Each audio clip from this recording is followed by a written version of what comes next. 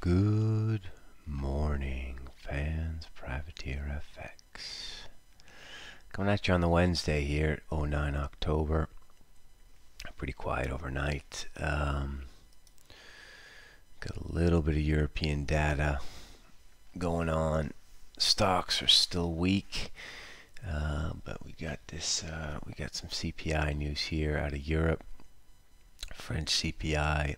And then we've got some inflation stuff and employment stuff out of UK. CW today. This is all. Actually, no. I take that all back. I'm on the wrong.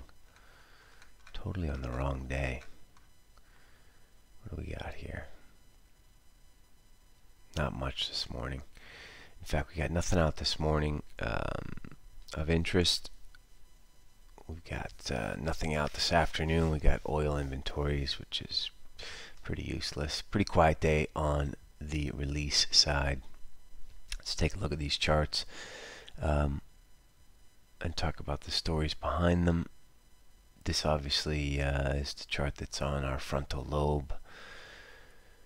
This Euro trend line now comes in at 110.03, matches all of those crazy highs. Pretty good turn day on Tuesday yesterday. We couldn't quite get through 110. Not sure what to do with this.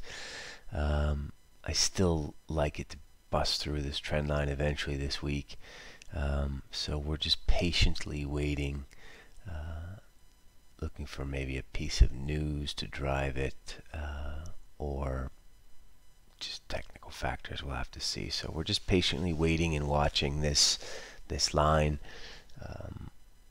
If you want to be exact about it, it is going to be actually 110.16 today. So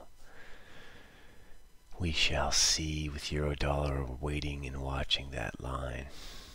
Equities got plundered yesterday. We talked about it a little bit. We were like, okay, have your hand on the trigger when the trade news comes out. Try and hit a bid. Like most of you, I missed the first 10 handles between 43 and 33. Obviously sat between 33 and 37 for an hour, so you had plenty of time to tactically get short. Through 28 was the waterfall, and now here we are, 28.98. Not a lot to say here. Lots of headline risk still. News could come out at any time that they've come to some sort of minor agreement, as well as they could just march out of there and say this thing is fucked, we're not doing this. Both of those scenarios are going to be worth 30 to 40 handles. Obviously positive news takes us back to 29.50. I don't think we're going to get above 29.90. So I think, you know, I'm here on the camp that, you know, left-hand side is the weak side.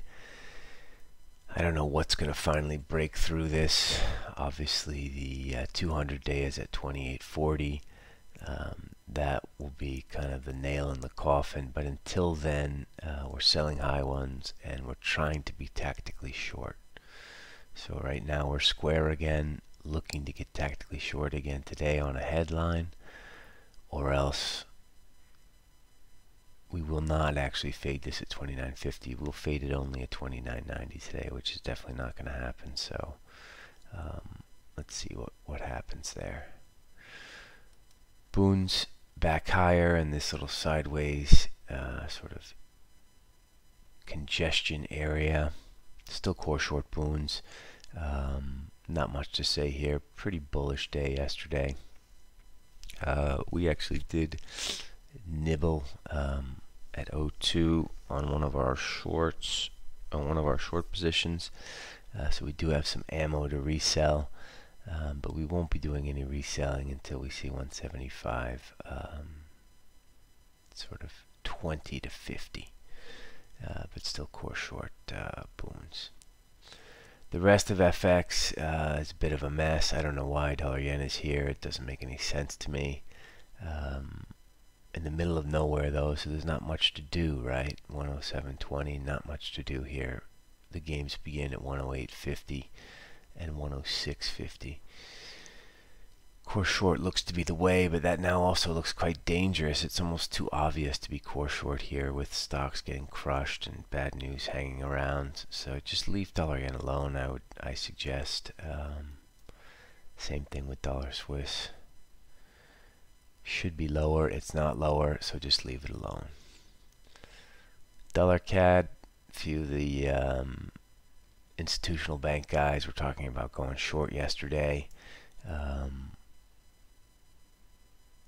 I don't mind this trade. I do like core short dollar CAD, but I also like selling high ones. So, I don't think 133.80 is going to break. I do think we might get through 133.50. So you just want to be patient. Core short dollar CAD in sort of a patient way. Gold, nothing to do here. We talked about this big pennant. Nothing to do. Bitcoin 8,000. We're buyers of Bitcoin at 6,000. So nothing to do here. Patiently waiting for 6,000 for Bitcoin. Not a whole lot else to say really. We're just basically really focused like a laser on this euro-dollar trend line, trading stocks from the short side, and then we have our core short fixed income. So pretty standard setup. Looks like it could be a very, very quiet day unless we get news out of China.